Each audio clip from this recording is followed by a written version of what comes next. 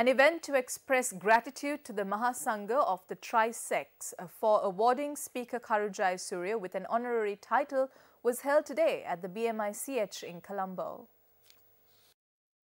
The Mahanayakas of the Amarapura sect and Ramanya sect and also the chief prelates of the Malvatu and Askari chapters of the Siam sect were in attendance. Prime Minister Ranil Wickremesinghe, former President Chandrika Bandaranaike Kumaratunga and a number of other dignitaries, including the founder of the Sarvodaya movement, Dr. A.T. Aryaratne, graced the occasion. The keynote address of the evening was given by Professor of the University of Colombo, Karu Jayasuriya.